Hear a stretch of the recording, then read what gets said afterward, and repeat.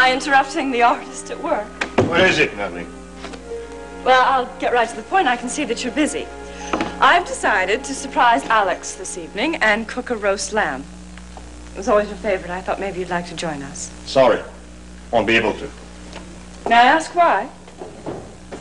I won't be around. I'm leaving shortly. I'm disappointed. Is it because of me? What? Are you leaving because of me? No, Natalie, it has nothing to do with you.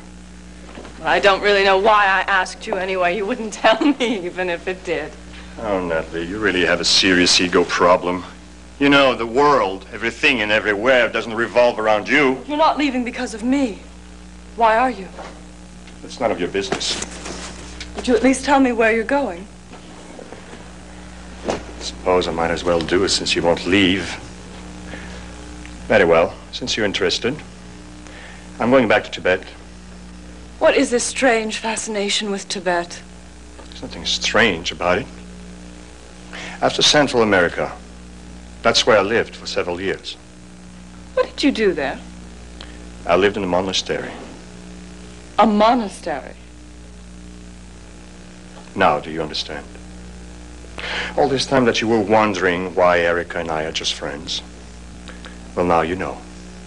I took a vow of celibacy. Jeremy, is this your idea of a joke? Typical. Someone tells you the truth, you can't accept it. Well, this is the truth. And the reason why I'm going back to Tibet now is to be released from my vow. I never dreamed. I'm sure you didn't. Why didn't you say something all this time? Why didn't you tell your father or I? Natalie, this is a very private matter. No one else's business. Erica knew. Yes, she does. And she also knows what I've decided to do. I see. I hope you do. Because I'm doing this for Erica and I to be together. Alex and I were never able to understand what it was that made you change, but suddenly this all makes a great deal of sense. You run off and become a mercenary, and then you try to atone for that by joining some monastery, and all because of that one terrible night in Canada. That terrible night in Canada is something that happened a long time ago. It's in the past, and it should stay there. What's important for me now is the future. And my future is with Erica. Oh, yes, I'm Erica. Don't tease me. Jeremy, why wouldn't you let me come with you? You know why.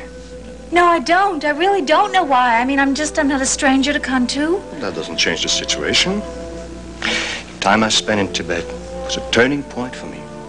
One of the most extraordinary experiences of my life.